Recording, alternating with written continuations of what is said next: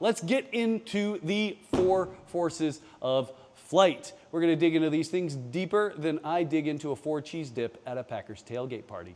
So right off the bat, we've got thrust, lift, weight, drag. All right? Thrust needs to be equal to drag, and weight needs to be equal to lift if we want to be in straight and level unaccelerated flight, which is where we're going to spend 90% of our time as pilots once we're done with all of our training. Of course, as we're going through training, we are not in straight and level flight. If we're in straight and level flight, we are burning gas and wasting money, right? We need to be training.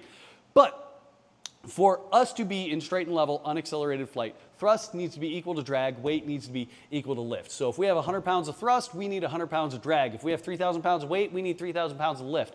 Now, of course, this is somewhat of an oversimplification of the relationship of all of these. You know, if we point an airplane up into the air like you see at EAA AirVenture, you know, them hanging off of the propellers, obviously thrust is now opposing weight, and we're not necessarily using the wing to generate lift. But like, let's be honest, like a propeller, like it's really just a wing that's doing little spinny bits. So